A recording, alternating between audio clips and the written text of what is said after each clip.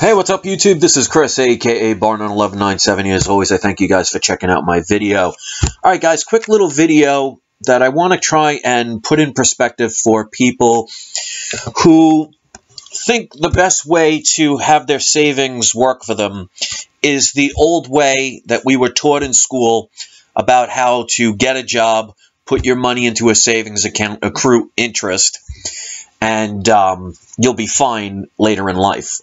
And I'm going to basically show you how that is not the case.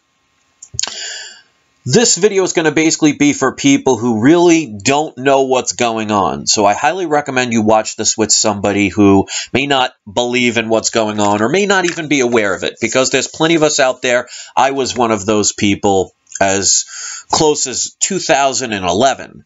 So before that, I had no idea what was going on. So I can understand why the majority of people would just have no clue, because politicians will never tell you this, banks will never tell you this, the media will never tell you this, and unless you have yourself associated with somebody who is familiar with this or you stumble across it yourself, you're probably never going to know.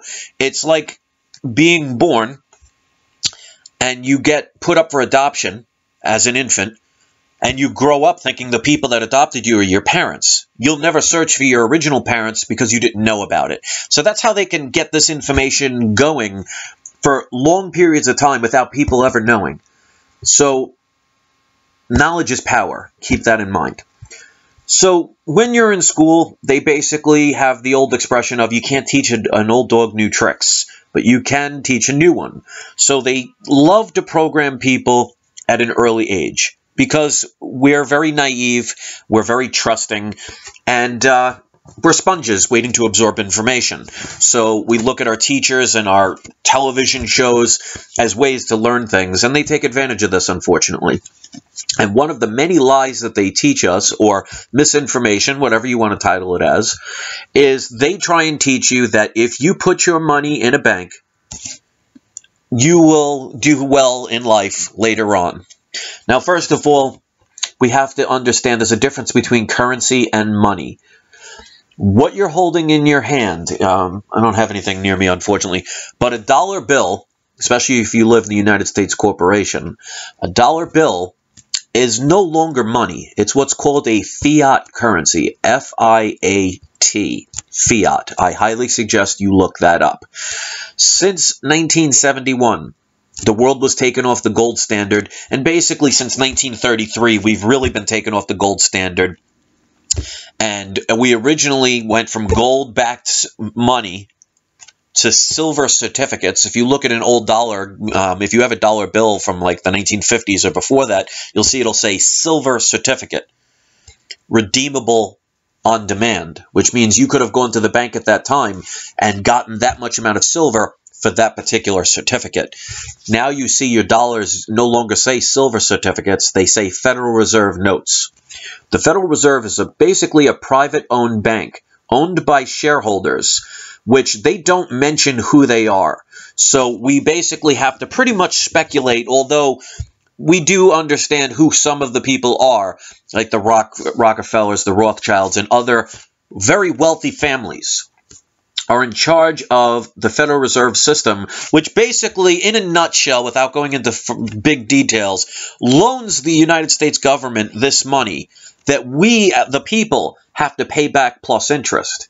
Now, since your currency is no longer backed by anything, there's no fiscal responsibility. Now, what does that mean?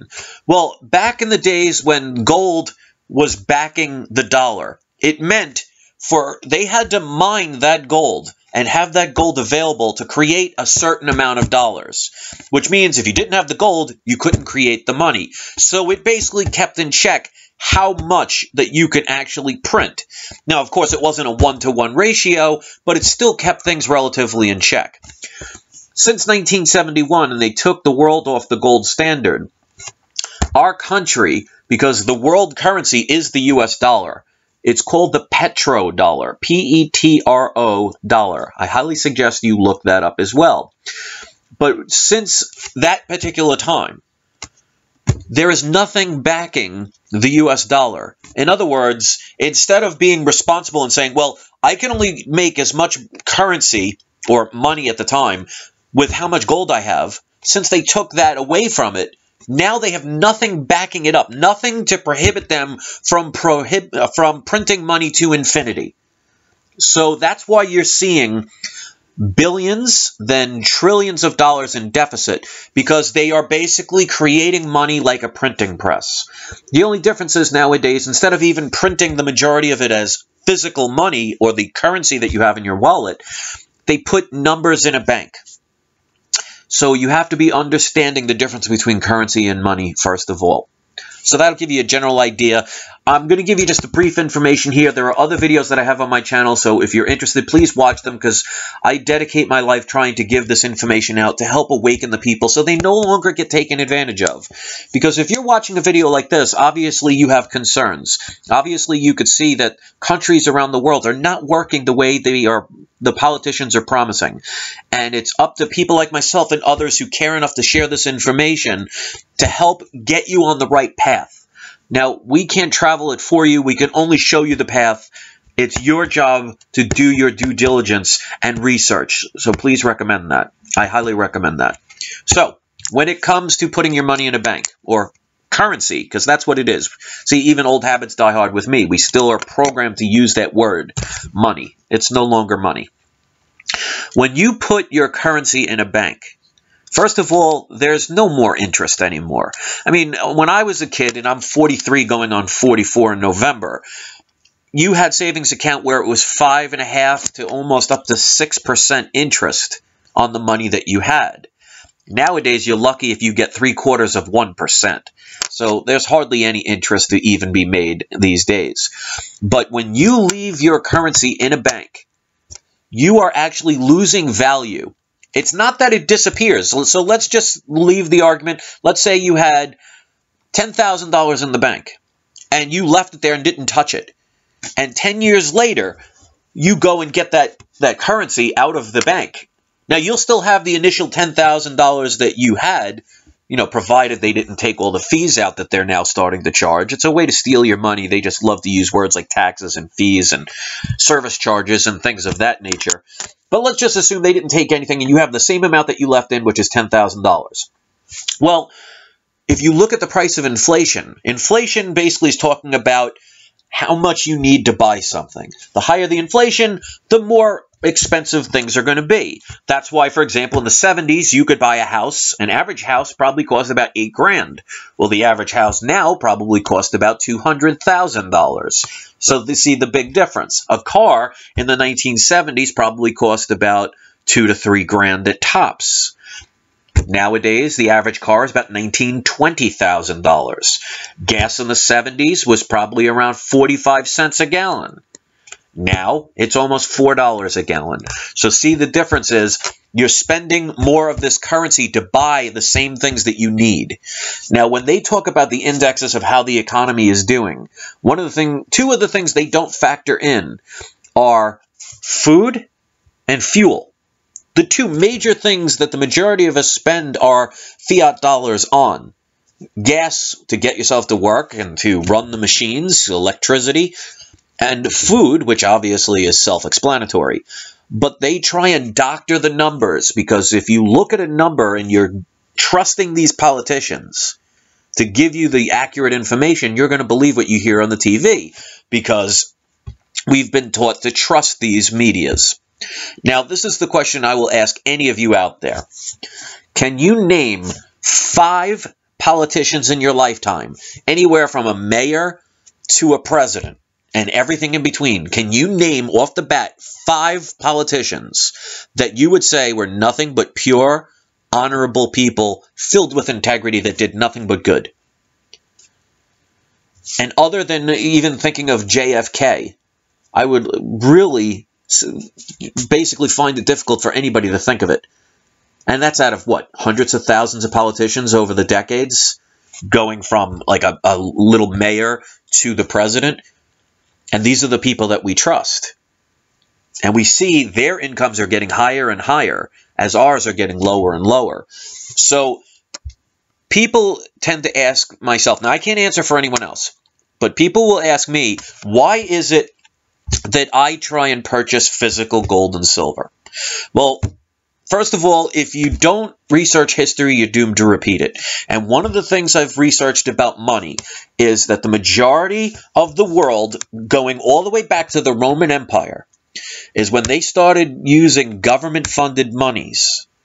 It always started out with gold, silver, copper, precious metals, and they used it as a form of money because trading would be the wonderful and ultimate way to be able to do bartering and exchanges with other people.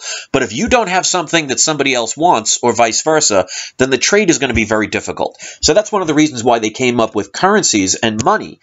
And they figured something that is not easily obtained. In other words, they didn't want something like a tree and a leaf, because you could grab any leaf off of a tree, you can grab any bark off of a tree, and then you'd be able to make as much as you wanted. So they came up with an idea of finding precious metals that you had to find in the earth, you had to process it, you had to create it into a coin, so it made it something that had value because it took man's labor to be able to get those things. After a while, you start running out of the precious metals to back up your money because you expand, your population grows, you might have wars to finance, expansions to finance, and as the landmass that you acquire expands and the people you have to pay, because soldiers don't work for free, spreads everything out. And as the community gets larger and larger, you're going to have more resources needed, more schools, more roads, more health programs. Eventually, you start running out of the resources. So what they all eventually start doing is they end up extracting the physical metals from the coins, because originally that's what countries and nations use. They use coins. And what they started doing, and again, this goes back as far as the Roman Empire, they would start taking out what they would consider, it was the first government coin that was guaranteed to have 80% pure silver in their coins. And over the decades, they started extracting some of the silver from them and filling them with other metals like copper and lead, devaluing those coins. Now, they didn't tell people they did this, but eventually people get wise, because if you're so used to a certain shape, color, weight, or for some reason somebody decides it doesn't feel right or it doesn't make the same resonating noise and they break it open, they basically discovered what they were doing. And that ultimately causes the collapse of a currency. And if you know anything throughout history, this has repeated over and over again. And it always ends up in a failing currency. And they always start over again. So when I get physical gold and silver, and again, I'm speaking just for myself, I can't answer for anyone else. Knowing what happens in history, knowing what always happens in history, because every fiat currency throughout recorded history that has gone from gold and silver, which is money, to a fiat system, which is where they extract the metals and extract the real wealth from it, every single one of them throughout history has failed. So we're either going to be the exception to the rule by doing the same exact thing they've all done throughout history, or we're going to follow the same path. Now, if you're a betting person, you would probably bet on the fact that if we're doing the same thing that every currency and every money has done throughout history, and they ultimately failed, well, chances are we're going to fail as well. That's why you're seeing things getting very expensive. That's why you're seeing all these job losses. That's why you're seeing your money is not buying what it used to buy. It's not that things are getting more valuable. It's the dollars that they print, because it's not backed by anything. You need more of it to make the purchase. They want you to stay poor, because if you're poor, you are easily controlled. That is why there are millions of people on government-assisted programs like food stamps, Medicare, Medicaid, Social Security, because you can control the masses by giving them little bits and pieces of crumbs. They don't want independent free thinkers. They don't want people to acquire wealth and be independent, because then they cannot control you. So that is why you'll see these politicians always trying to give you these little things, which may seem beneficial, but for the little they give you, you'd be amazed at how much they prevent you from ever happening. and ever getting.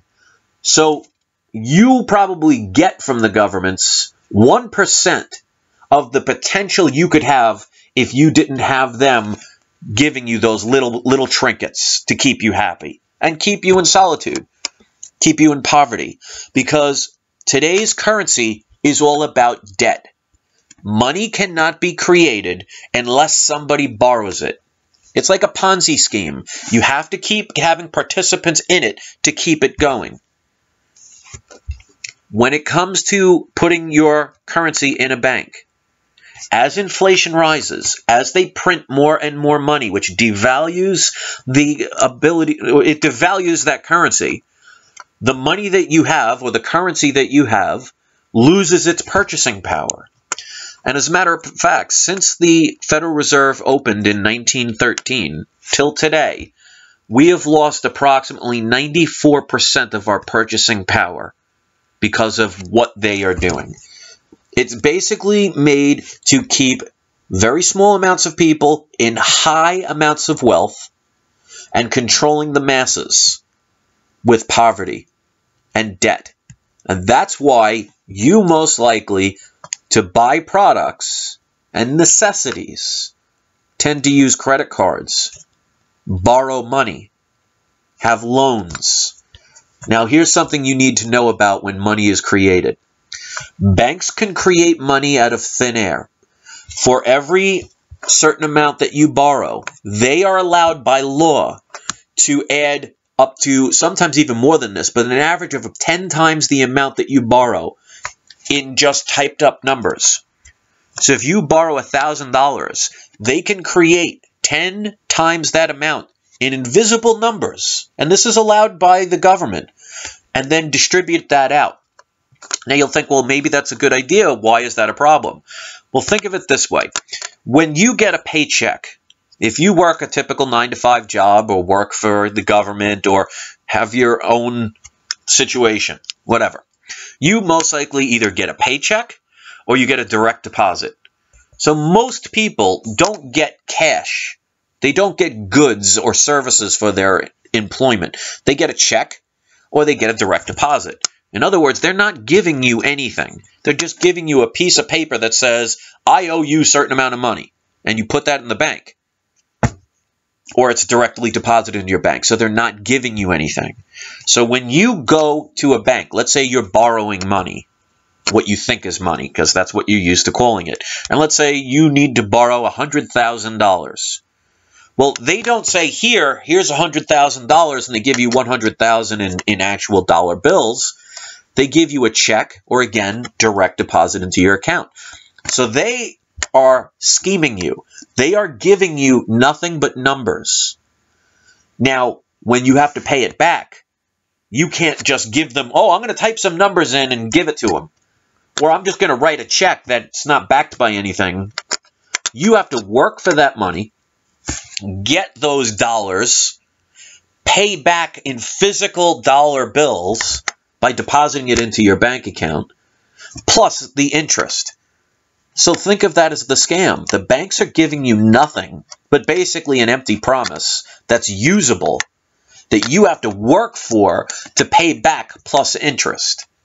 Now, here's the part they'll never tell you, because, you know, if you ever watch TV, especially in the past recent years, they try and scare you with the fiscal cliff, the debt ceiling, and all that. Oh, we're going to go over the fiscal cliff, because it sounds scary. And if you don't know what's going on, you're easily manipulated. Now, basically, what they're trying to tell you without actually telling you is when you borrow money, and I'm talking about the government, when governments borrow money from the Federal Reserve System, which is a private-owned bank, not part of the United States of America. Just because it has the word federal in it doesn't mean it's working for the government. I mean, Federal Express has the word federal in it. It's not a government-owned entity. But when they borrow money, the Federal Reserve is basically not giving them anything but numbers. They don't create money other than the principal amount. Now, the principal amount is what you borrow. So like I said before, if you borrowed $100,000, that's the principal amount. Now, they don't include the interest, which is extra. So if you buy a house for $100,000, by the time you pay all the interest, you've probably paid about $300,000 to $350,000 altogether. Now, here's the thing that they'll never tell you. Let's say there is $1 billion on the planet. They only create the principal amount. They don't create the future money that they call interest. So let's say they've only created $1 billion worth of actual physical currency, dollar bills. And you go to the bank and you borrow all of it, all $1 billion. And they say, here you go. Here's all of the money in the world, $1 billion. Now you have to work it off and pay it back plus interest. Well, if they only create the principal amount and they don't create the interest, which is future money, how do you pay it back? It's impossible. And that is why when they talk about things like the fiscal cliff and raising the debt ceiling, what they're telling you in a nutshell for people who don't know the scam is we've reached the limit of how much money is created. We've borrowed that money and we have to pay it back plus interest. And since the interest part does not exist, we have to borrow more money to create more money to pay for that interest, which creates, in turn, a higher interest to pay that back. Now, if that sounds confusing, think of it this way. Think of it like you have a credit card, and you have a $1,000 credit limit. And you lose your job, so you're buying food and gas and all your necessities with that credit card. You max out the $1,000. Now, since you lost your job, you really can't afford to pay it back. So you call the credit card company and say, I have a $1,000 limit. I've reached and maxed my credit cards out. I've reached the limit. I lost my job. I can't pay. I don't know what I'm going to do. And they turn around, the bank says, instead of saying, okay, we're going to cut up your credit cards and we're going to have to take $1,000 worth of your stuff, or you're going to have to find a way, they say, okay, we'll give you $2,000. We'll extend you. We'll double your amount. So you think, wow, that's great. I now have $1,000 more. No, you don't. You have $1,000 worth of credit. You think of that as, wow, I have $1,000 more to spend. So what do? You buy more stuff with that credit card. And now you go from $1,000 debt plus interest to now $2,000 in debt plus the interest on that, which obviously is going to be higher. So you go back to the bank and say, hi, I've maxed out my credit card again. It's now $2,000. I don't have the money to pay for it. And they turn around and say, okay, we'll double it again. We'll give you $4,000. So you think, wow, I've just come into $2,000 worth of money. No, you didn't. You've got credit for that amount. Same thing happens with the country. Every time we borrow money and we have a deficit, all we're doing is borrowing money. So let me ask you this. This country, the United States of America Corporation, is approximately $17 trillion in debt. That's the numbers they tell you, but let's just assume they're being 100% honest, because that's what politicians do, is be nothing but honest. But let's just assume $17 trillion is the amount. Now, that's $17 trillion in debt. That means they've borrowed $17 trillion from the Federal Reserve. May I ask anyone out there who believes we're in a recovery or doing great, how are we a wealthy nation when everything that we have is based on borrowed money that we have to pay back plus the interest? The interest alone is about $350 billion a year. Now, I'm just roughly estimating.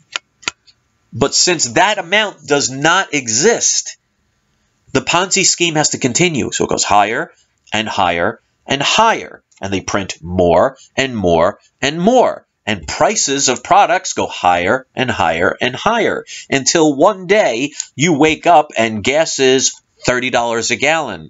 And bread is $50. A gallon of milk is $29.95. You will never be able to afford that. And it all comes crumbling down. Now, when it comes to precious metals, at least in my concern, I think of it as insurance.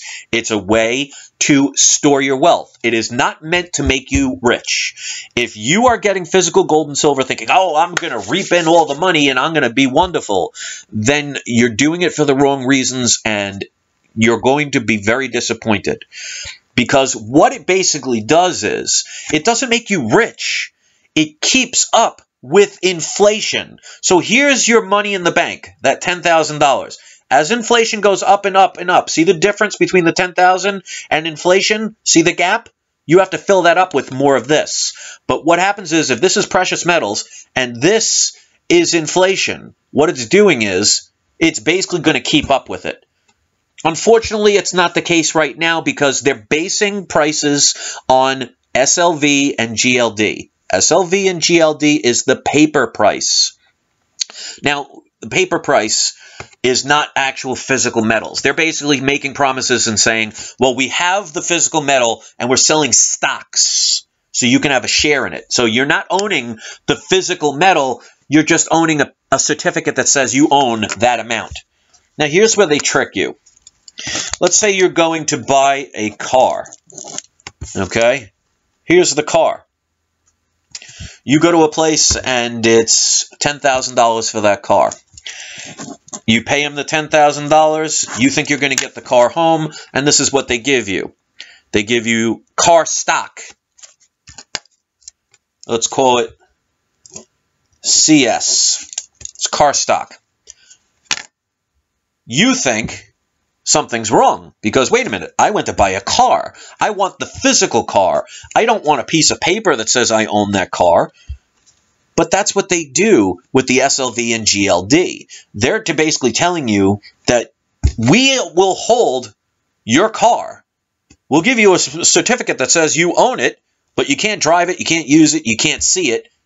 And that's why the Federal Reserve has not been audited in probably over 50 years. They're supposed to be audited every year. Why? To make sure they have the gold to back up the money that they're printing. Anyone ever wonder why the Federal Reserve, or ask a politician or ask a news media outlet why they never cover the fact that the Federal Reserve has not been audited since approximately the 1950s? So here's the thing about that car stock. You're thinking you're buying a car, you give them $10,000, and instead of driving home with the car, they give you this car stock and say you own a piece of that car. Here's where they get you. Now, the number will vary, and it's hard to prove, but even if it's 2 to 1, the average is 100 to 1 ratio. In other words, they'll take this same $10,000 car stock that you think that you bought and you own that car. They'll give it to 99 other people, all thinking they own that same piece of that car or the whole car. So that's what they're doing by manipulating the prices of gold and silver. Is basically what they're doing is they're telling people, well, if you want to buy silver, get some SLV stock. Or if you want gold, buy the GLD stock, and we have that amount of whatever amount of ounces in paper gold. We have it physically in a bank, but we'll give you a certificate that says you own that gold or you own that silver. But then they send the same certificates out to dozens of other people, if not hundreds. And even if it's 2 to 1, that means there are, let's just say the bare minimum, 2 to 1, that for every 1 ounce, there are 2 people claiming it. So in other words, basically what's happening is they don't have the physical to back up what they're selling. And as long as people don't wise up to this fact and say, I want my gold and I want my silver, they can continue this scam of tricking people. So you're being lied to, you're being deceived, and they're stealing your money by basically giving you a piece of paper. And we're so used to it, we're being conditioned to think, well, that's just the way things are. So when I get my physical gold and silver, I use it as protection. Because again, if we go back to the bank account, let's say you had $10,000 in the bank and you left it untouched for 10 years. Let's say I bought $10,000 worth of gold and silver and left it for 10 years. Well, since you had dollars and inflation has risen because prices have risen in a decade, just look at what prices are for the items you get now 10 years ago, and you'll see the difference. So now you've lost purchasing power. You still have the same amount, $10,000, but it takes a lot more of it to buy things because of inflation. Now with precious metals, look at, for example, 10 years ago. The price of gold 10 years ago, which would make it around 2004, was roughly about $300 to $350 an ounce. Right now, it's over $1,300 an ounce. So that's not making me rich. What it's doing is it's keeping up with inflation. So as the dollar rises, the precious metal value is rising as well, keeping you in line. It's not all of a sudden, here's inflation, then gold goes like this, and you make a profit. It's keeping up, which is better than here's your money in the bank, here's inflation, see how it separates. So they want you to not know what's going on. They want you to be in the dark. Now, I'm not saying that there's any guarantees in life. Physical gold and silver, because it's based on the paper prices, they manipulate it. They do it all the time. So if they want to lower the price of gold and silver, all they have to do is dump millions of these paper ounces onto the market, which people happily buy up, participating in this fraud and this scam, because there are some people who will profit from it. And this is how they keep the scam going. They let people earn a couple of $1,000s while they earn billions and destroy the country. So if you think your little profit that you're making buying these paper stocks is good for you and your family, well, if it ultimately destroys the nation and the nation goes bankrupt again, which, by the way, it went bankrupt in 1871, and it went bankrupt for the last time in 1933, the same year they happened to confiscate gold. You may want to research that. But if it ultimately destroys the country, how does that help your family? You have to think long term. And most people don't do that. They basically teach you to be in the now, in the moment. They don't want you to research. These are what politicians and banks and media really want you to say. Trust us. We'll do the right thing. We'll take care of you. All you have to do is sit back and just trust in our word. And that's fine if we had people that were doing the right thing.